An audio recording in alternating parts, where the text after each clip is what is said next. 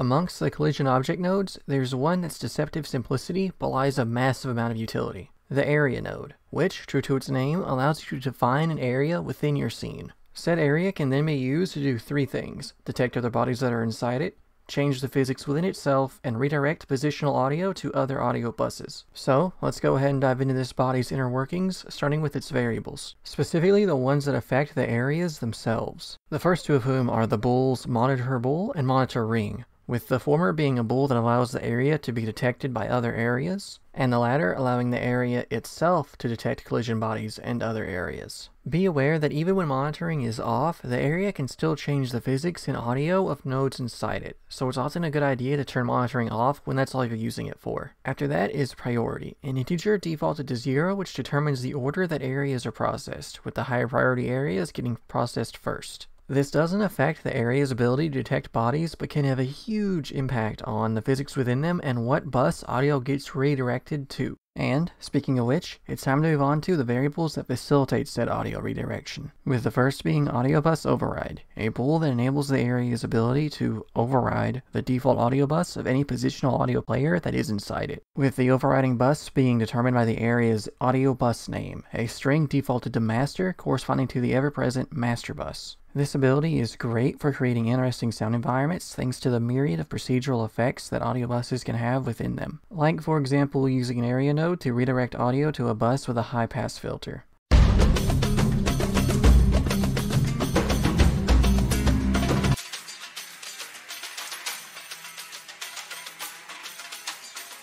Notice how it made the audio sound like it was coming from the other side of a wall? That's just one of the many effects this can help you easily achieve.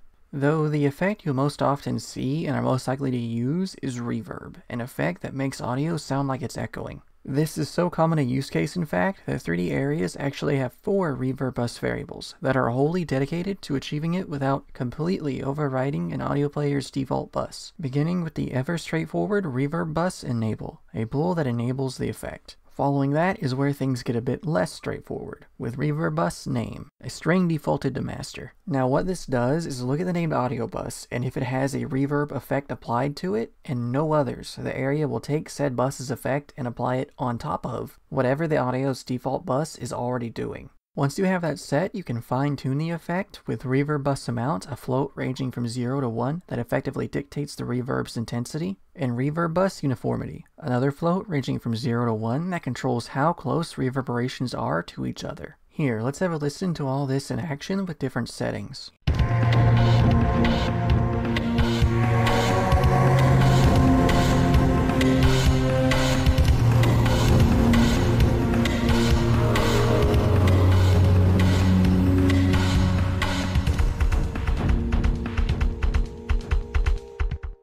Moving on from that, we have the set of variables responsible for controlling how the area interacts with physics, specifically the physics of rigid bodies inside them. Kicking off with space override, an enumeration where 0, the default, is disabled, 1 is combine, 2 is combine replace, 3 is replace, and 4 is replace combine. 3 of these have obvious meanings: disabled, simply disabling the effect; combine, adding the scenes, rigid bodies, and other overlapping areas physics settings together; and replace, directly overriding all of the physics settings within the area with its own. Take note that when multiple areas set to replace overlap, the one with the highest priority is the one that takes effect. Combine replace and replace combine, on the other hand, at first glance, seem a little less obvious, but don't worry, they are actually surprisingly straightforward. Combine replace combines its physics properties with everything that's been calculated before it, in priority order, overriding anything else that would be calculated after it, and replace combine does the same but in reverse, overriding everything that has been calculated before it, then allowing everything that would be calculated after it to be combined.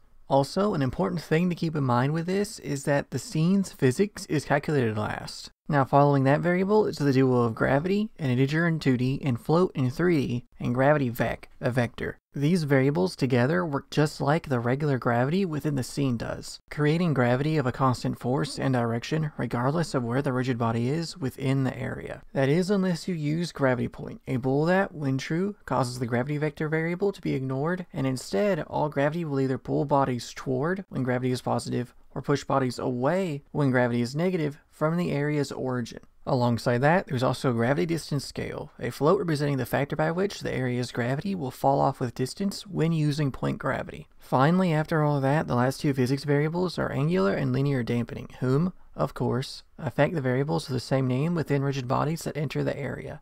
If you want a more in-depth look at audio or rigid body physics in Godot, consider checking out my other Godot Basics videos on those subjects. Alright, now let's move on to what areas are most commonly used for, detecting the things inside them, with the simplest way being via their functions, which come in two groups, the first being made of getOverlapping areas and getOverlapping bodies, both returning a list of references to the other areas or physics bodies within the area respectively. In contrast, the second group, being overlaps area and overlaps body, simply returns a bool representing if the area or body given as their argument is within the area. These are every bit as useful as they look, but do have a notable caveat. That being the fact that these will always be around a frame behind the actual physics simulation. Now, for many use cases, this won't matter. But for situations where it does, those most commonly being hit and hurt boxes, you'll instead want to use signals due to their more instantaneous nature. Said signals also come in two groups, the standard entered-exited type and the more advanced shape-entered-exited type. Take note that these follow the same pattern as the previous functions, with each having a variation for detecting areas and bodies. That said, these all return information on the nodes that trigger them. But, while the first group only returns a reference to said node, the second group returns said reference, this time as their second argument, along with 3 additional pieces of information. Those being the colliding node's ID, aka its resource ID, an integer meant to be used with the physics server for low-level operations as their first argument, the triggering node's collision shape index as their third argument, and the emitting area's collision shape index as their final argument. These collision shape indexes can be used to find the specific collision shapes involved in triggering the signal through code like in the on-screen example. And there we go, practically all you'll need to know about area nodes and how to use them. Hope you found this helpful, and if you have any criticisms or ideas for future videos, please feel free to let me know down in the comment section. And of course, don't forget to subscribe if you want to keep up with my content. Anyway, until next time, thanks for watching.